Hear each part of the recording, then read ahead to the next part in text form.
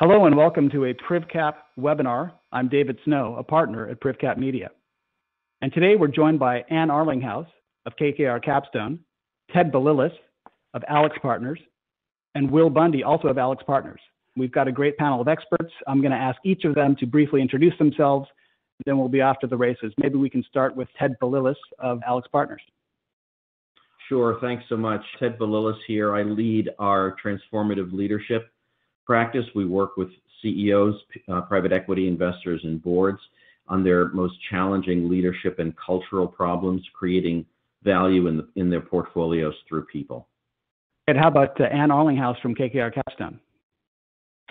Hi, everyone. I'm an MD at KKR working in the Capstone team, which is the portfolio operations team at KKR. Our mission is to work with our investment teams throughout the investment lifecycle, and in particular focus on supporting our management teams across our portfolio companies to drive value creation efforts. Have spent a lot of time over the last year thinking about responding to disruption. So excited to speak with you all this morning about the topic. Well, good morning, everyone. Will Bundy, I'm a managing director in AlixPartners private equity practice, focused almost exclusively on value creation at the point of transaction. So working with investors and operational teams to identify the operational inefficiencies, then help them underwrite that in the deal-making process. I spent a lot of the last year working through baseline issues, as well as also trying to make sure that everyone understands kind of what is the impact of the pandemic and how does that look coming out of it. We're going to start right off with a couple of visuals that AlixPartners has put together based on a recent survey they did. And I'm going to ask Ted Bililies to briefly walk us through what we're looking at and why they helped to set the stage for this topic. We're kind of blown away by this. I mean, if you're all able to see this, you've got on the x-axis, you've got the traditional credit cycle. So, generally, the economy's been able to be predicted through economic cycles, particularly through the credit cycle. But we're finding that we're living through a period of so many disruptions, not just the pandemic, but economic cycles are becoming really largely irrelevant from the ability to predict the future. The cycles of disruption are more regular and more profound than any economic cycle. And this heralds, a whole sea change in our economy. The second slide, it really comes out of our latest research. So we sampled over 140 private equity investors and portcos, CEOs, CXOs on a number of factors related to valuing human capital.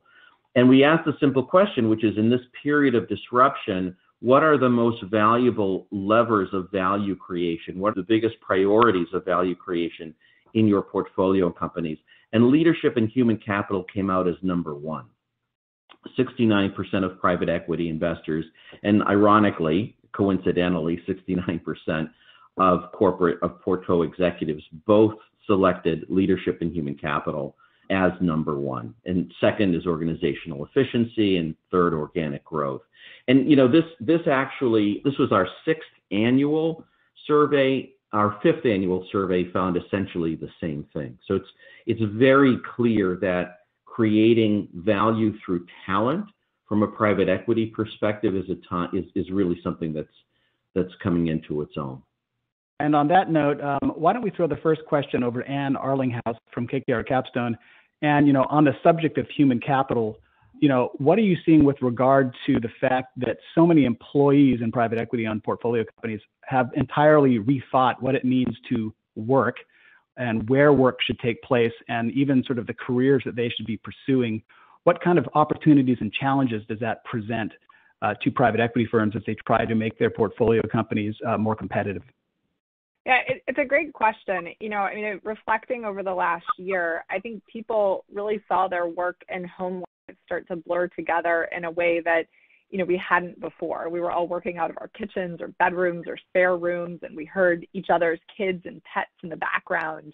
And so in a way, work has, I think, become much more personal than it used to be for a lot of people. And so, we have seen both in the data and sort of anecdotally across our portfolio, our companies are trying to adjust to this as everyone starts to think of more and more about what they're looking for in their work. And I think that there's a trend that's accelerating with the coronavirus pandemic, where people are looking for more meaning and they're expecting their employers to reflect their values or at least acknowledge them, and also reflect different ways of working. And so I think, right now there are two real imperatives that we're seeing our companies have to deal with in order to be really competitive in the war for talent.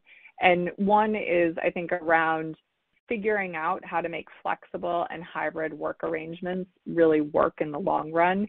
There was, an intense period over the last year where people were forced to do some unnatural things and experiment with different ways of working. And I think, we'll continue to see that as people start to return to the office in situations where people have largely been out of the office for the last year. So that's one area that our companies are really experimenting with and working through different options to figure out how to make folks both happy and productive. And the other, the second imperative that I think our companies are dealing with is really around diversity, equity, and inclusion. And, focusing a lot more effort around ensuring that not only do we have a flexible workplace, but we've got an equitable one as well, where people can bring their whole selves to the job.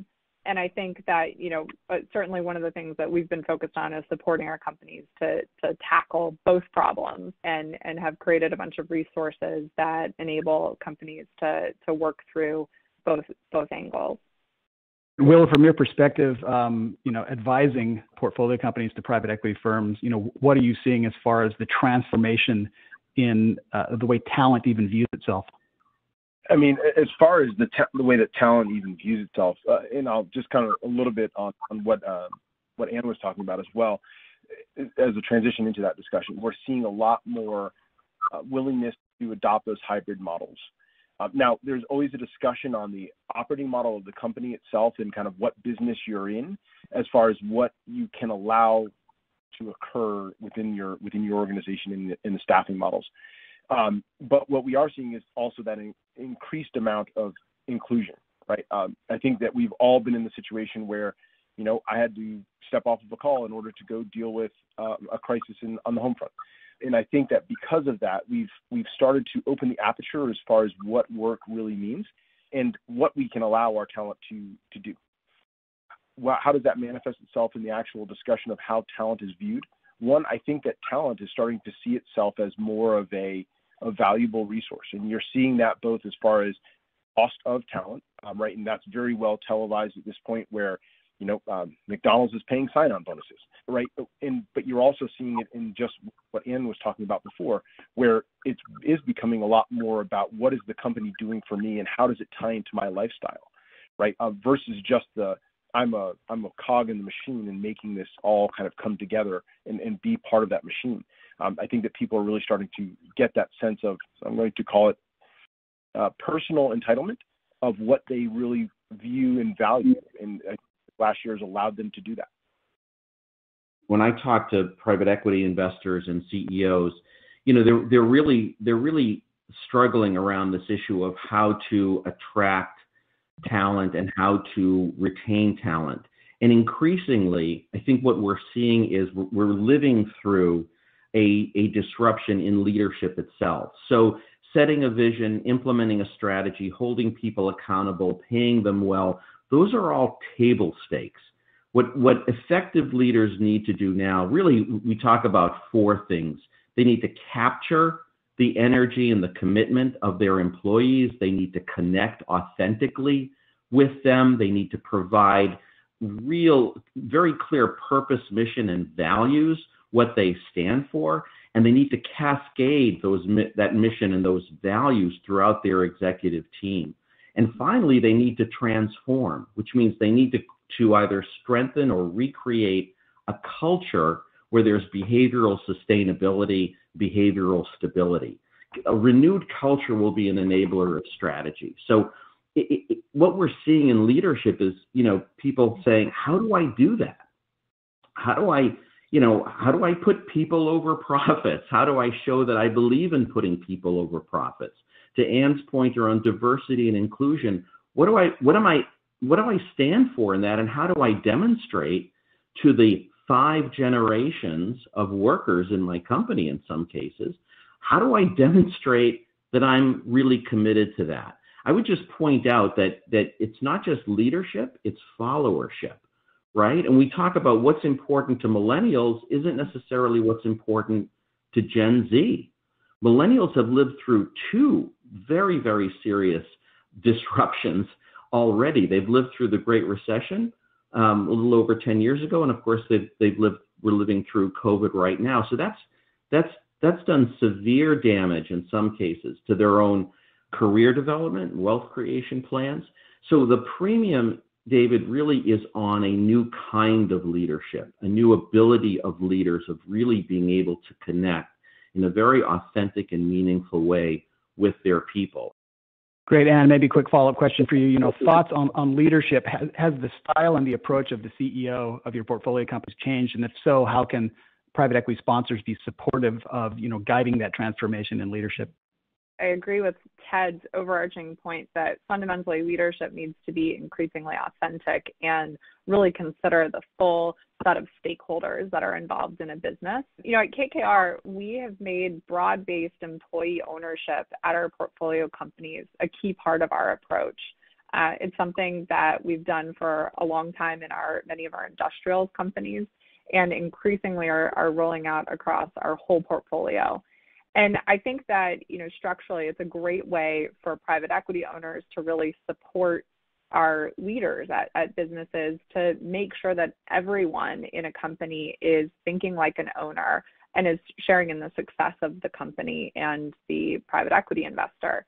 And, having that sort of structural ability to align interests across the whole organization and sort of change the conversation. It's no longer about what senior management at a company thinks versus the employees. It's about everyone together building a more valuable business. And we found that it really leads to more employee engagement and fundamentally better businesses. Because when you empower everyone in a company to think like an owner, the best idea wins, and a lot of ideas get surfaced that potentially otherwise wouldn't. That's been one angle that I think we believe strongly in, really helps to support this new kind of leadership that is required by the environment today. That's going to be one of the key pivotal roles of those leaders and the transformative leaders, to kind of really tie in those aligned incentives with the organizational mission in order to kind of bring the best of the person to the future, right? Or bring the best of the person to the organization in the future. That's exactly right. I mean, you have people like Mary Barra of GM saying, we want to create an environment where people can bring their whole selves to work. So again, never before have we seen such a premium on good leadership. And I think we all know that we've been in this kind of global leadership stress test from the schoolhouse to the White House. So there's a real premium where, and of course in the war for talent, people can go where they want and choose. So it puts a huge premium on good leadership now. Well, let's talk about the fact that during a period of disruption like the pandemic, human capital stands out as a huge opportunity to upgrade, to make changes, to rethink. But there are other moves from the offensive playbook that one might make.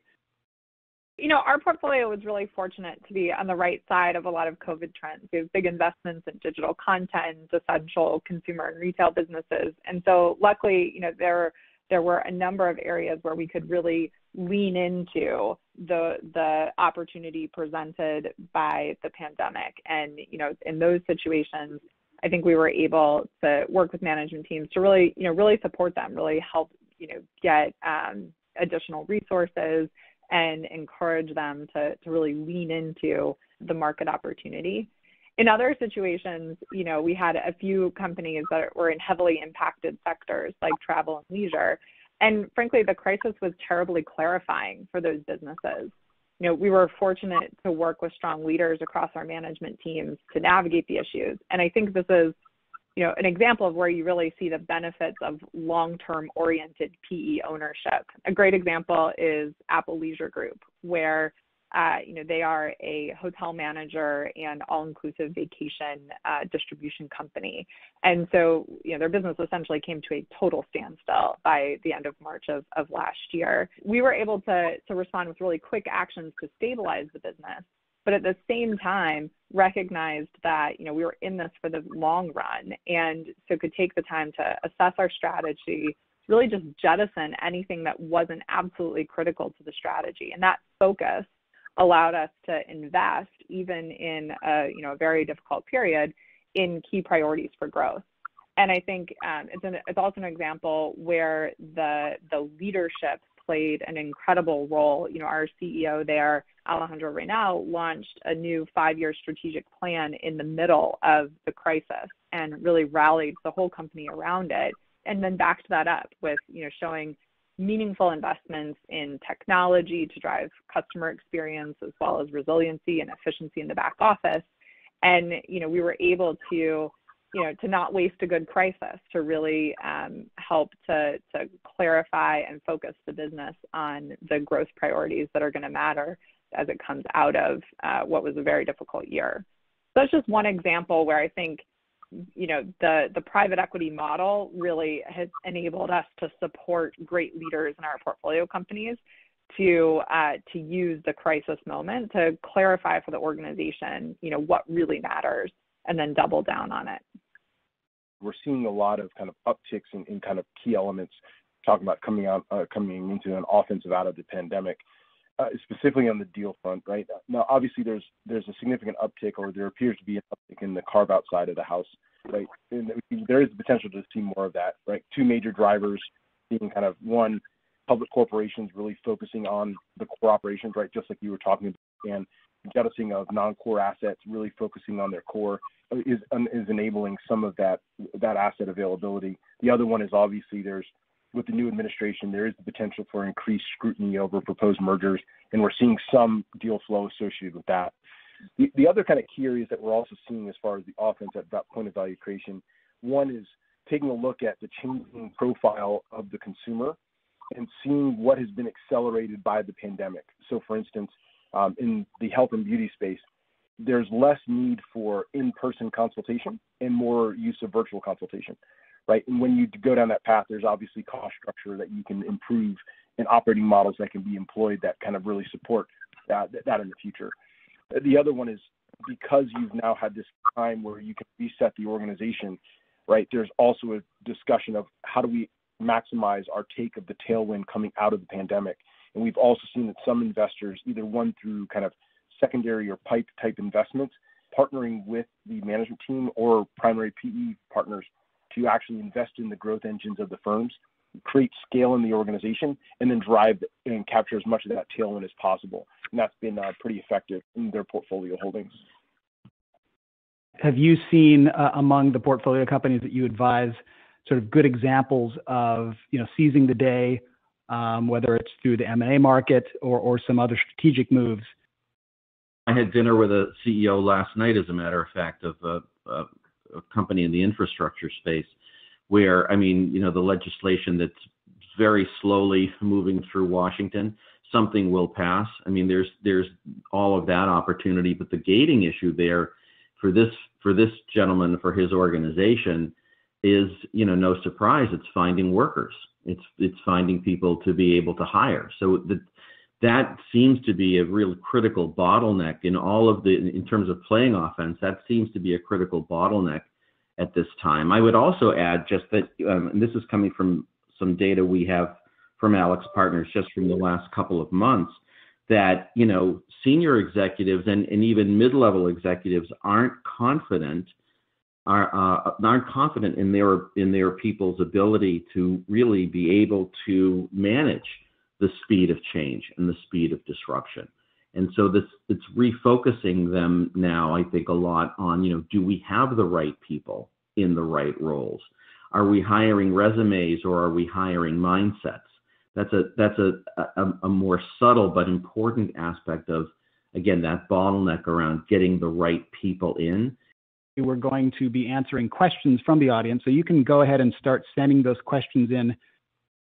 I'm just looking at a question that was sent in. And if you don't mind, I'll just jump in and answer it. We have some data on this from our 6th annual private equity leadership survey. The question is, have you seen an increase in human capital due diligence? And we have actually found 53% of private equity respondents reported an increase in human capital due diligence during this time of disruption. So it's definitely on the minds of many investors. As we think about making new investments during this time, I think definitely we're not only increasing the human capital due diligence, but we're also really changing what we look for, right? We're not as focused as historically we might have been on the experience of the management team, and we're becoming much more keenly focused on some of the softer skills around leadership that that Ted and Will discussed earlier. The ability to connect authentically with employees across the organization, the ability to be resilient and nimble and able to change. Can you think of any examples from the clients that you advise, without necessarily naming names, of really strong moves that were made during the pandemic that were in anticipation of the company coming out stronger and healthier on the other side, but with these moves made during the pandemic intended to accelerate growth even more? I think here's what we saw, right? And I remember having a frank conversation with one of my clients, and he just said, "Well, it was between March and April of last year. He's like, it was a 95% revenue variance. I had to pull all the levers." We were talking about kind of how he gets himself back into a fighting position after having to, largely cut a significant amount of cost structure out of his organization. I think that those that obviously survived the pandemic, and by the way, like the infusion of liquidity into the market has been unprecedented, right? Like I think that there was a lot of anticipation of a significant amount of distressed deals. That just hasn't panned out, right? Just because the liquidity in the market has been exceptional. And what you actually saw in 2020 was that about 72% of the deals were actually add-ons, tuck-ins, right? So people in some of the core lines of business were actually, during that period of time, buying in the downturn and tucking in a number of acquisitions, which then allowed them to accelerate out of the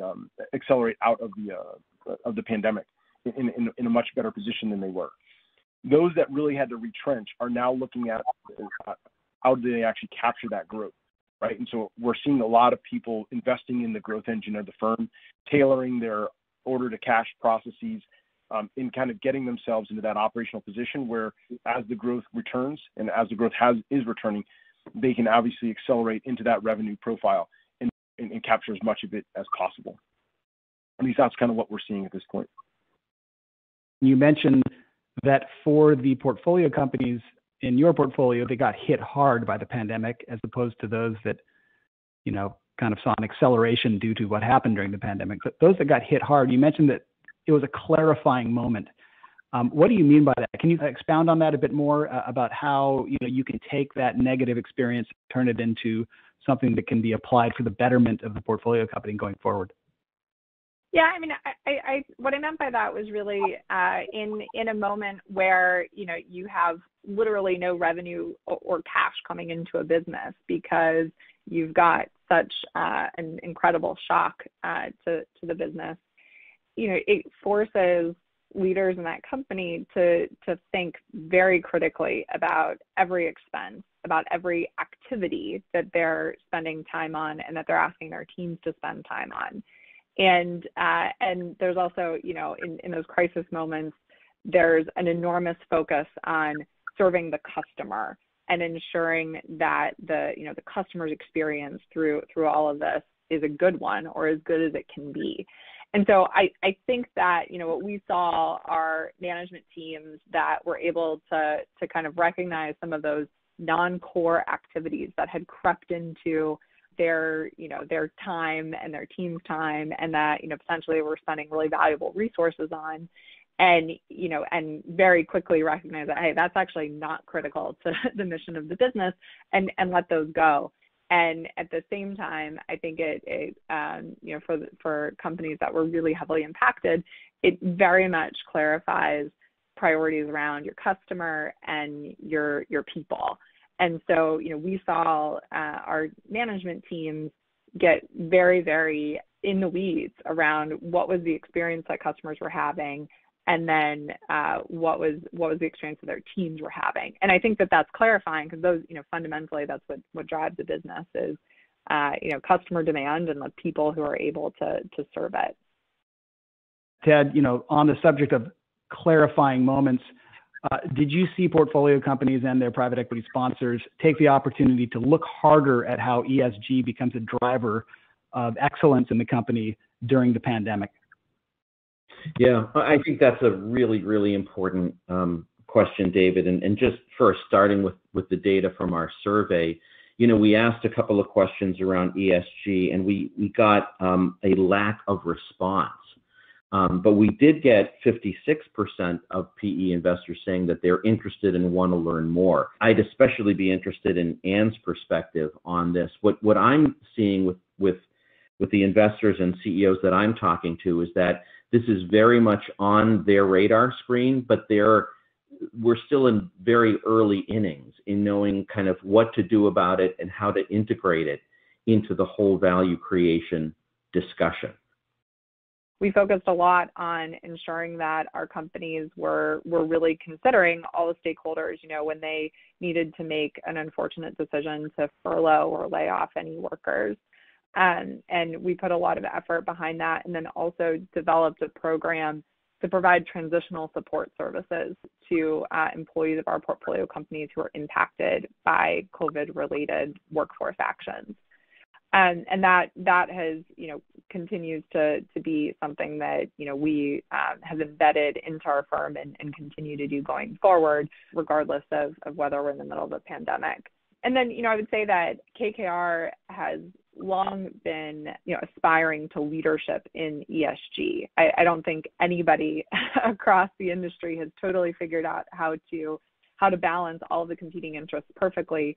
But I would say that, we have only seen it become more and more important, both in terms of maintaining, our sort of license to operate and our reason for being a compelling business model for companies to partner with us, as well as, increasing importance to our LPs.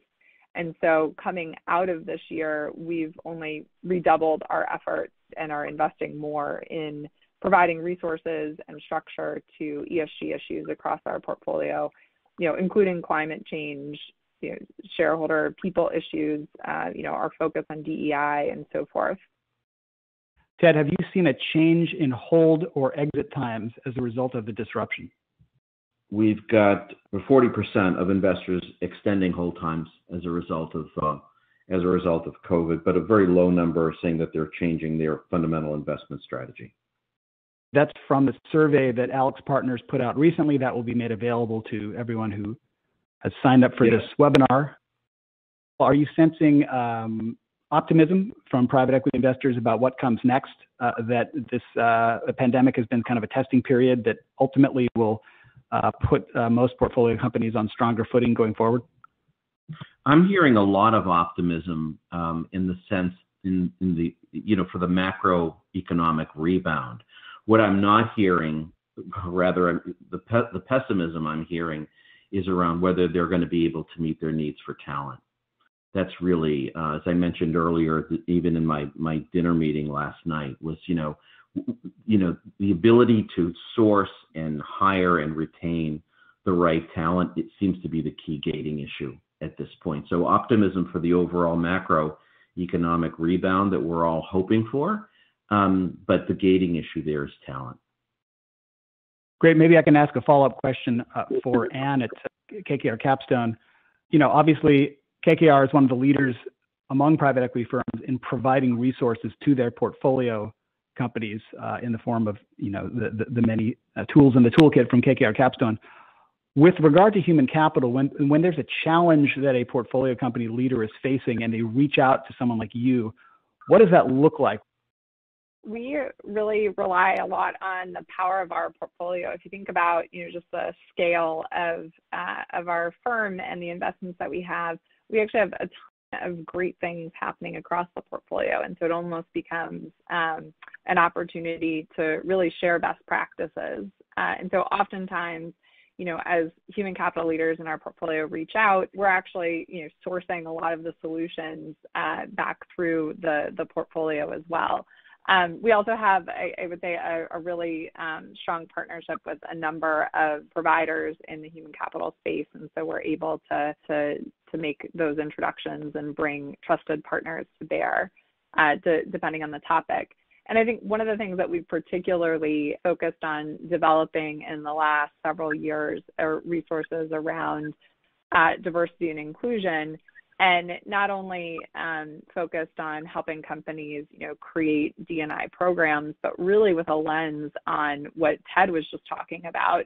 How do we open up new sources of talent that we might not have, kind of thought about previously?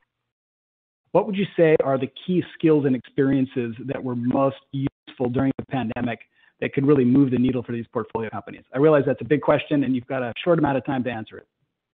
I'm going to say it varies, right? Like you have there's different types of models associated with the operating partners.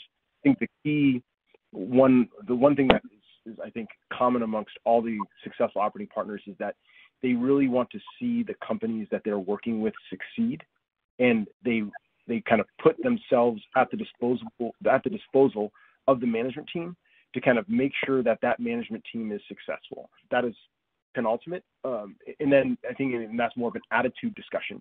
The underlying operating models of the individual private equity firms, it stems anything from hands-on interim roles all the way through to just advisory, and that's going to be a manifestation of and kind of that success is going to be dependent on how you fit into that operating model at a given private equity firm and the advisors that you typically bring on to help you, right? Because you're not going to know everything. And the key element that I've always seen with leadership is know what you're not good at and hire against it as quickly as you can.